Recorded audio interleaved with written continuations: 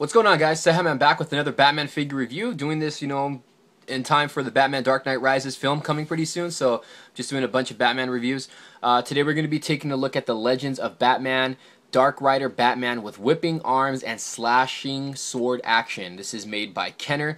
Quick little, story about this. I just recently picked this up off Amazon. I think it cost me like 15 bucks.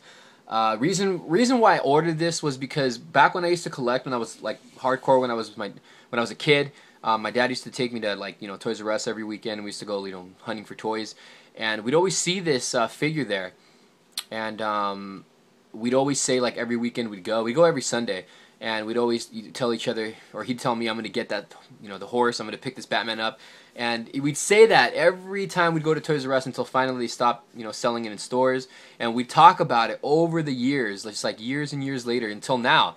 He'd say, man, I can't believe I never picked that up. I mean, it's not a collector's item, but for some reason my dad really liked this figure, and I saw it on Amazon. I ordered it, and one of the he was leaving to work, and he said, there's a package outside for you. So I opened it up, and it was this horse here, and he actually brought a big smile to my dad's face.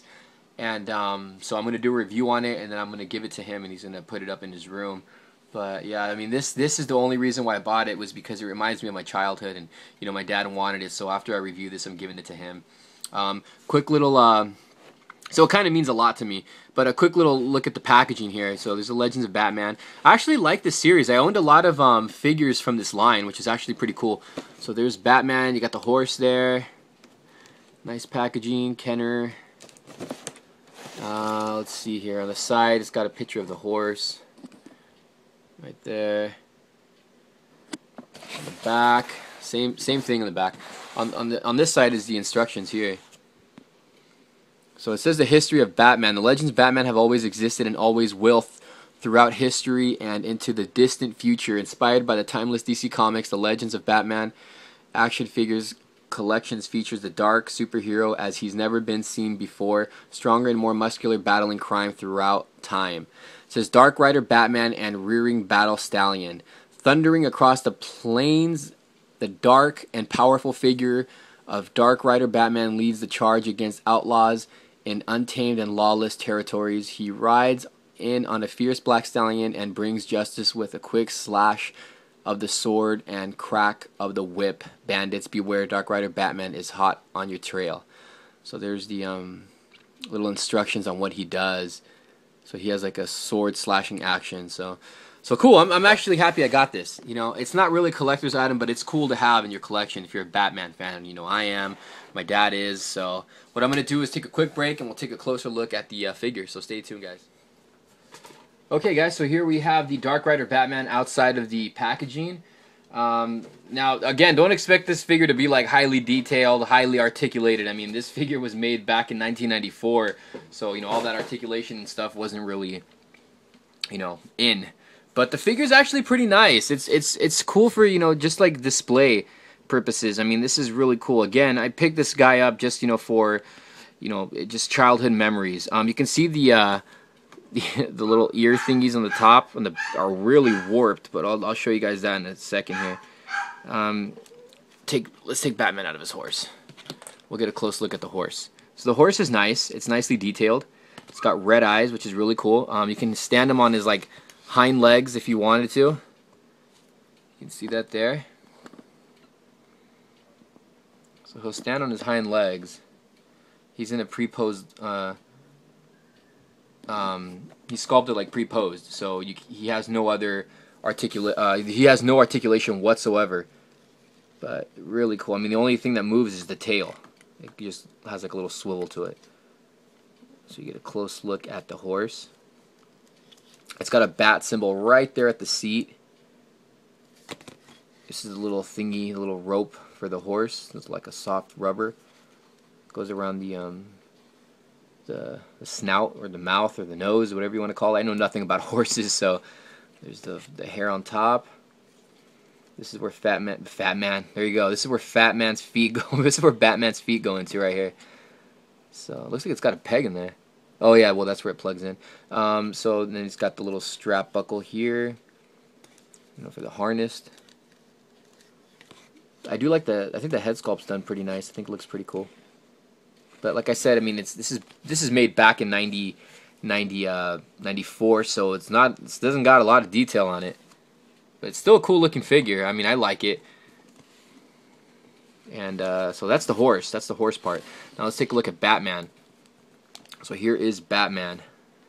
Let's zoom in. As you can see, the top of the ear part is like really warped, but I'll fix that with some warm water. And there's the head sculpt. And the cape, it's kind of like, you know, looks like it's like blowing in the wind. And it does come off, the cape. You can't take the cape off. You can see that there. This is the cape here. Here's Batman, very limited in articulation. He does come with a whip. You can see that there, like soft rubber. There's the bat buckle. It's gold, bat symbol. He's like in this old-fashioned costume, which is really cool. There's the boots. He's got a bat symbol in the boots there, both sides. Nicely detailed. It's got, you know, here's the little gimmick it's got going on here. It's got a lot of little straps around the legs. He has a little whipping action. You can see that there, which actually works pretty good. So that's his little gimmick he has. He's a whipping action. And he does come with a sword, which is also pretty warped. A long gold sword. Just holds, you know, he holds it well. He holds both of these accessories well. That's pretty cool. But he's great. He's a great figure. Articulation-wise, you know, the legs just go pretty much forward and back. The arms go up and down, and the head rotates side to side. So that's it as far as articulation goes. It doesn't really do much. But again, I picked this figure up because of, you know, my childhood. So I wanted to have this figure in my collection, and that's pretty much it. I mean, there's not really much to say about this figure, but he just looks cool. He's cool for display purposes. I think it'll look good in your Batman collection.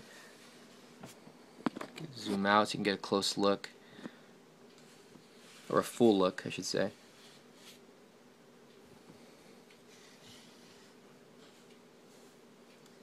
Been wanting this guy for years, and I finally got him. And I'm not disappointed. I think it looks great. And there you have it, guys. It's a quick little look at the Batman Legends of Batman. This is the the Dark Rider Batman.